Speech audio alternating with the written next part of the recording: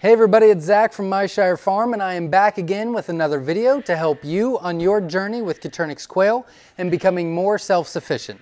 In this video, we are going to continue our playlist on all about the colors. It is a playlist on our YouTube channel, Myshire Farm. If you go to the playlist, which is the third tab over on our main page, it will say a playlist all about the colors, and we are diving into every color and jumbo that we have here at Myshire Farm, and we are giving you all the information that we can to help you understand that specific color.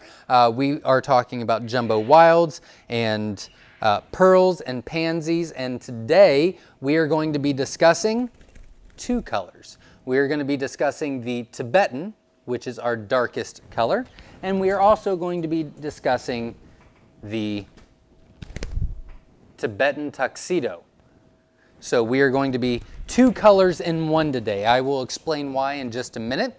But before I begin, please support our channel and make me feel better by hitting that like button. I'd really appreciate it. If you find this helpful or useful or informative, please subscribe to the channel and hit the notification bell because we've got a lot of videos coming your way. I'm really excited about. We've got autumn ambers, we've got scarlets, scarlet tuxedos, snowies, and so much more. After that, we're going to be doing a playlist on a breeding program to help you on your journey, and a lot more to come. So I'm really excited about it. So hit that like button, subscribe, and I would greatly appreciate it. If I have not answered your questions in this video, or you have different questions, feel free to join me every Sunday at 7 p.m. Eastern Standard Time, because that is when I go live right here on our YouTube channel, Myshire Farm, and we do a live Q&A every Sunday at 7 p.m. You can type in your question. I promise I will get to it.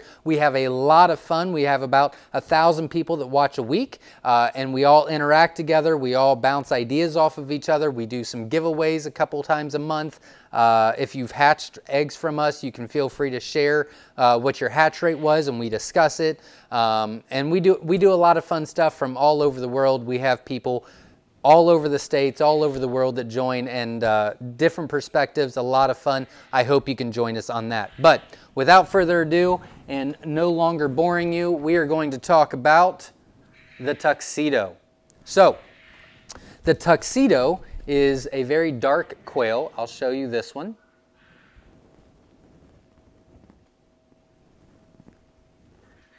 This is going to be a future breeder, so I'm very excited about that. It's only 3 weeks old, that's why it's so small, but I do really like the color on this one. I really like a couple patterns on the head, and I really like, there's certain things about it that I really like. So as long as it makes weight for what my standard is on Tibetans, it will be a future breeder. So I'm very excited about that. And then let me show you the Tibetan tuxedo. This is actually one of our current breeders. It is quite large. This is one of the largest ones I had in there. I didn't do that on purpose. She just kind of likes to eat, and I was right around the food. But as you can see, it is very dark on the back. And then the wings and the chest is all white. That would make it a tuxedo. And because of the markings on the back and how dark it is, that would be a Tibetan. So it is a Tibetan tuxedo. This is what I consider a true tuxedo. The reason I say that is because the wing pattern is white and the chest is all white. There's no breakage. Also, the neck is white. So this is what I would consider a true tuxedo. So we're going to be talking about both of those and kind of comparing them as far as the numbers go. So here we go. All right. So we've already discussed what they look like. They are both not feather sexable. You have to vent sex them, which means you can tell male from female at about 6 to 8 weeks. They are not feather sexable. So you won't be able to tell the difference between a male and female until you vent sex. I do have a couple videos on how to vent sex that should be helpful if you want to check that out. Average weight. Our average weight on our Tibetans, pure Tibetans, is between 9 and 9.5 ounces. Now, at one point in time, a few years ago, we actually had them averaging between 10.5 and 11 ounces, and we had jumbo Tibetans. They are very inconsistent. So we brought the weight back down to 9 to 9.5 ounces, and they're much more consistent, but there's a lot more benefits to that. I've seen their average lifespan and production go up. I've seen their production in egg volume go way up. They seem to be much happier, much healthier. They're living longer, and it's on average a larger egg size. So I'm very excited about that. So our average size now is 9 to 9.5, and we will not try to be making them jumbos. Now, the Tibetan tuxedos are around 8.7 to 9 ounces. So much smaller gap as far as the average goes, but it is a little bit lower. It's about a standard size, I would say. The average egg size for our Tibetans, pure Tibetan, our average egg size is 8.5 to 9.5 grams, whereas our average egg size for our tuxedo Tibetans is 8 to 8.5 grams, so around the same amount, about a half a gram difference. Hatching true percentage for our Tibetan is 85 to 90%. That means 85 to 90 out of every 100 that hatch out will be Tibetan. Let's talk about that for a second. What else would hatch out? So the other 10 to 15% would hatch out either Rosetta, Pharaoh, possibly a tuxedo, possibly a pure white. Again, all of those are pretty rare anyway because it's such a high hatching true percentage. Okay, now hatching true percentage on our Tibetan tuxedos are a little bit different. Those are 70 to 75%, so that's quite a bit lower. Now, what you can get from Tibetan tuxedo hatching eggs would be whites, pure Tibetans, just straight Tibetans, no tuxedo, Rosetta, and possibly a Pharaoh. Mainly it would be between the pure Tibetan and the pure white, and I'll explain why in just a minute. Now, how to get the color started.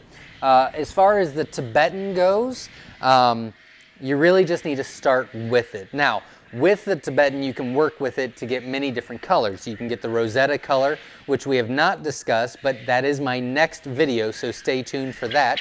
And that's another reason why you will want to subscribe to the channel, because Rosettas are next. But with Tibetans, you can make Rosettas. You can make Grau Fees, which we've already done a video on. And there's a couple other things that you can do with them, but you kind of just need to start with the Tibetan. Now, with the Tibetan tuxedo, you can actually make this, okay? So, with that being said, the best way to make Tibetan tuxedos is to actually use Tibetan hens, Tibetan hens over white males, pure white English males. That will start producing kind of like a panda at first, and then eventually you'll get to this. And then we actually breed tuxedo to tuxedo. I know other breeders and other people say not to do that. Always leave it, you know, Tibetan over white or white over Tibetan. I don't like that. I find the best results to get a pure, real tuxedo is to do tuxedo to tuxedo. But how to get that color would be tuxedo hens over white males, and eventually you'll start getting tuxedos out of it, which is a lot of fun. Once you get enough, then you'll breed tuxedo to tuxedo, and they'll just start filling in more and more. So I hope that helps with that. Average lifespan on our pure Tibetans, our true Tibetans, all Tibetan, is 2 years and 3 months. It is one of our longest lasting quail as far as production goes. Now, obviously, they do live longer than that, but as far as production goes, it's about 2 years and 3 months before it declines rapidly. The average egg production is between 320 and 300 eggs a year, 300 to 320 eggs a year. The first year on average is 320, the second year is 300, so it is a very, very productive Tibetan, and that is probably why it's one of our biggest sellers, because the egg production is one of the best. As far as the Tibetan tuxedos go, the average lifespan is above normal. It's 2 years and 1 month, and it's between 280 and 290 eggs a year. So they are both very, very productive quail, which is really nice. And then the last part is the hatch rate. So the average hatch rate on shipped eggs for our Tibetans is 72%. Our average hatch rate on Tibetan tuxedos is 71%. We're averaging a 73% for the entire year. So that is all of our information about our Rosettas and Rosetta tuxedos. I hope you enjoyed this video. I hope it helped. I hope that it encourages you on your journey with Coturix quail and becoming more self-sufficient. And remember to hit that like button, and remember, every Sunday, 7 p.m. Eastern Standard Time, we go live right here on our YouTube channel to answer any questions that we might not have answered already. I hope to see you there. Until then, stay safe and God bless.